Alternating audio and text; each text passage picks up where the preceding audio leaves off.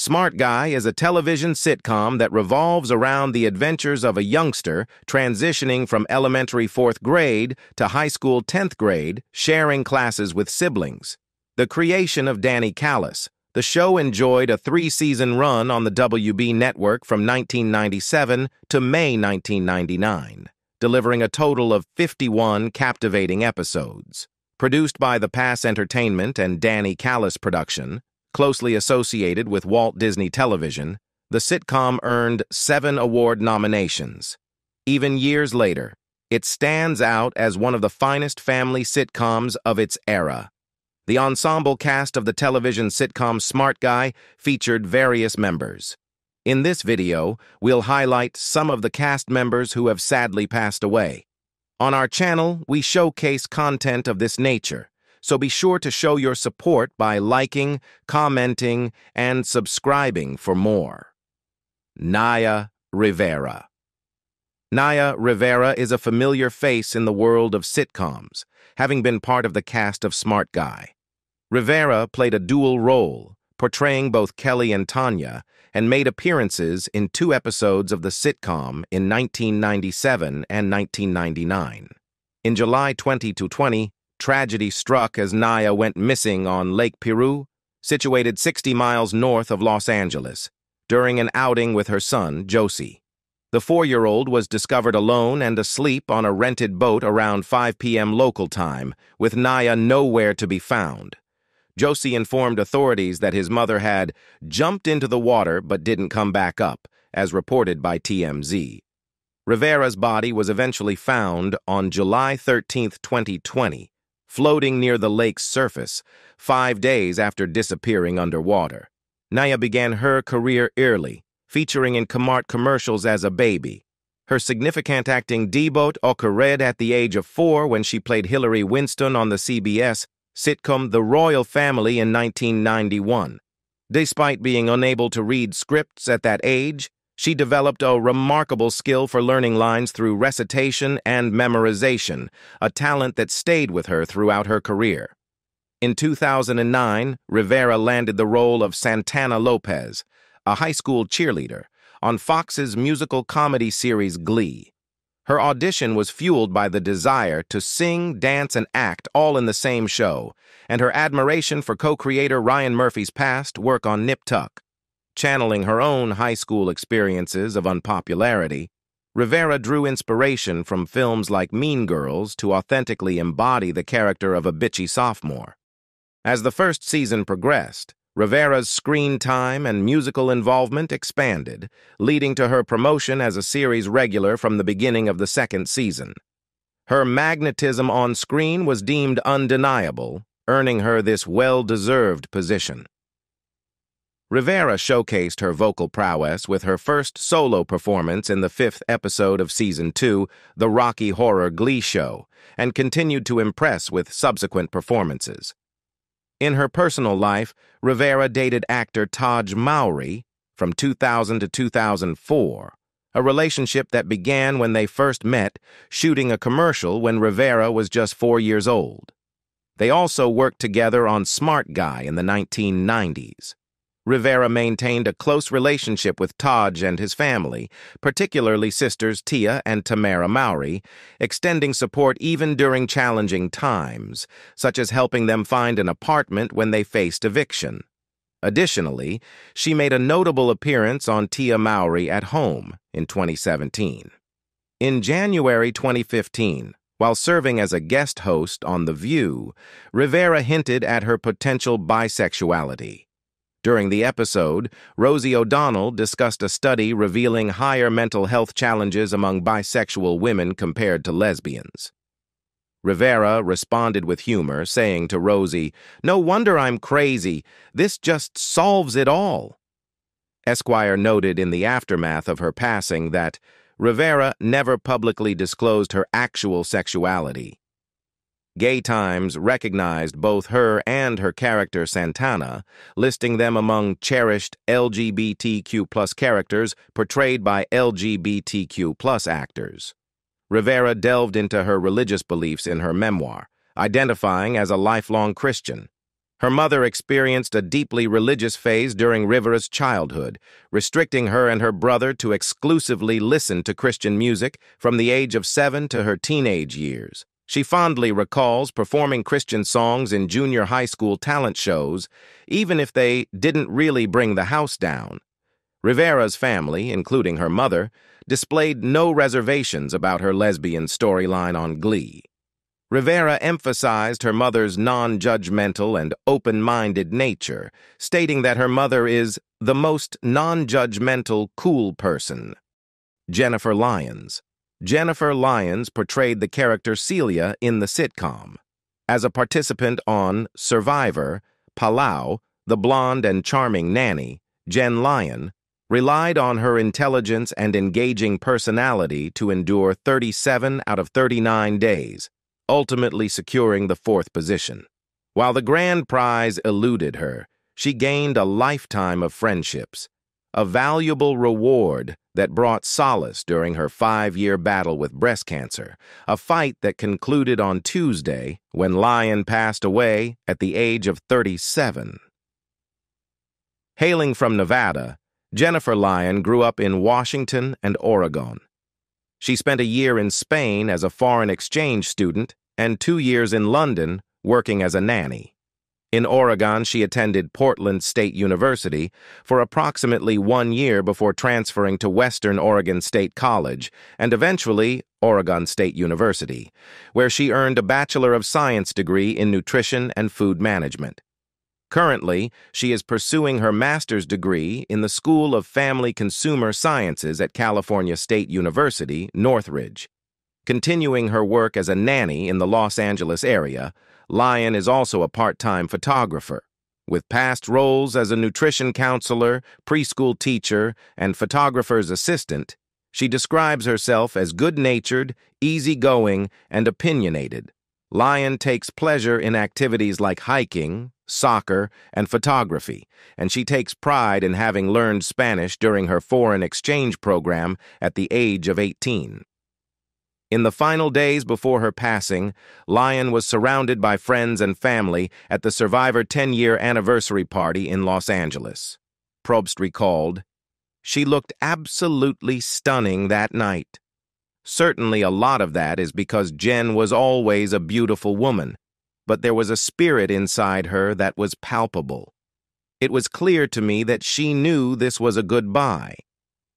Sister Kim deemed it a fitting tribute, stating, "Jen would rather go to a Survivor party than anything else. No matter how bad she was feeling, she could always rally for that kind of celebration." Rosenberger observed, "People couldn't help themselves but be drawn to her, and you always felt a little bit warmer inside when she was around. When she found out she was sick, that didn't change. So many people are dying of cancer.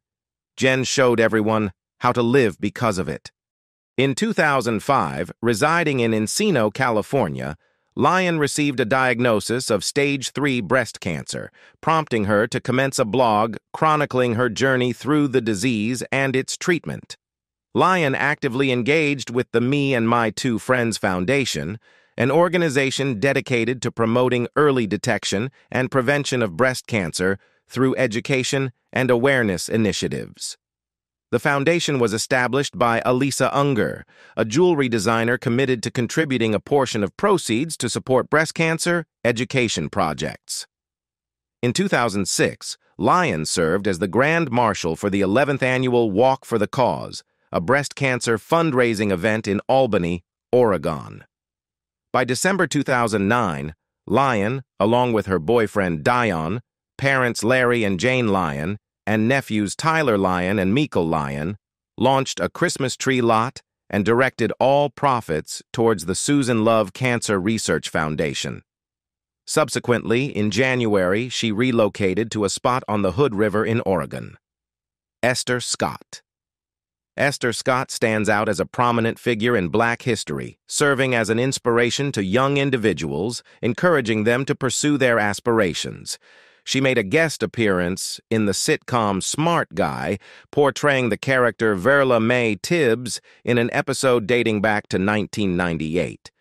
Esther Scott renowned for her contributions to film, television, and stage productions, including roles in Nate Parker's The Birth of a Nation and John Singleton's Boys and the Hood, passed away on February 14th in Los Angeles after experiencing a heart attack.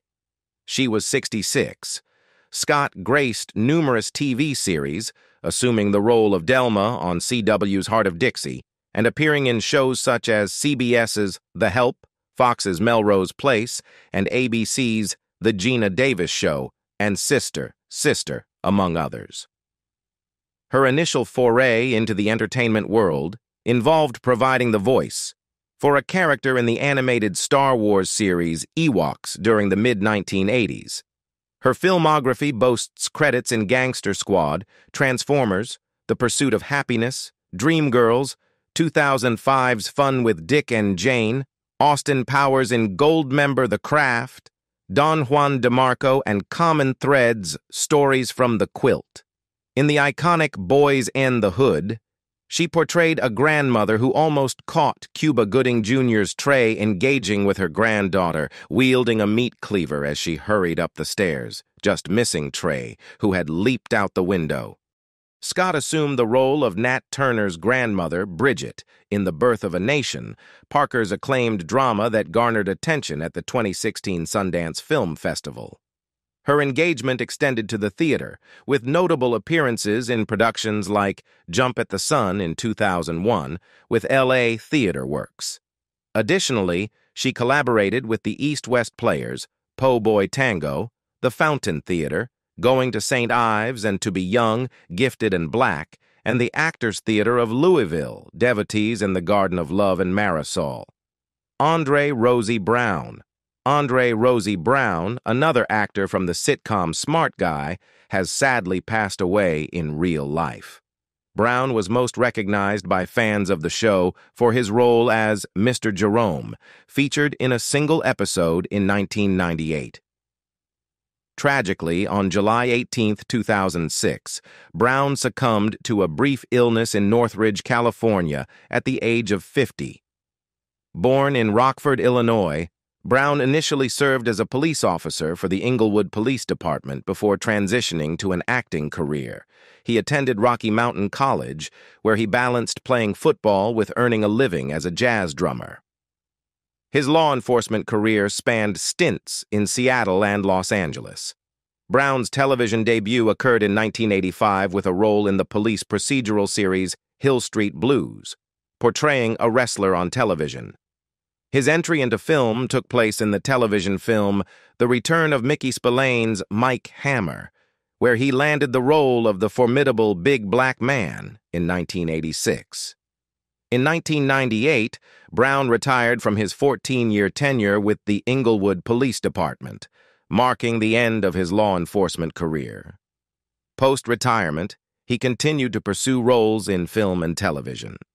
Throughout the 1990s and 2000s, Brown made guest appearances in various film and television productions, including Designing Women, Caddyshack 2, Throw Mama from the Train, Night Court, The Golden Girls, What's Happening Now, Canadian Bacon, Full House, The Fresh Prince of Bel-Air, Frasier, Meet Wally Sparks, Dave's World, The Drew Carey Show, Friends, Back in Business, Matlock, Off the Mark, Class Act, Daddy Dearest, Barb Wire, Car 54, Where Are You, Step by Step, Naked Gun, 33 + 1 = 3, The Final Insult, ER, The Wayans Brothers, Catfish and Black Bean Sauce, Money Talks, The Jamie Foxx Show, Martin Pros and Cons, Big Fat Liar, Space Jam, and Forget Paris. Additionally, he assumed the lead role of Morgan Washington in the crime television drama series Forma 13 Hope Saint, appearing in 8 episodes.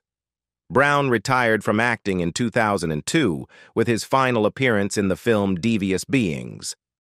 Len Lesser. Len Lesser, fondly recognized as Sidney by enthusiasts of the series, made a singular appearance in 1998. The esteemed American actor, who passed away at 88 due to pneumonia following a 2-year battle with cancer, garnered a devoted following for his portrayal of Uncle Leo in the distinctive sitcom Seinfeld. He became renowned for his spirited Jerry, hello, salutation to his on-screen nephew. Uncle Leo, an elderly character fixated on greetings, insisted that Jerry always respond with a cheerful, "Hello?" regardless of the awkwardness of the situation. This demand persisted even when Jerry caught Leo shoplifting at a bookshop, with Leo sternly advising, "You still say hello."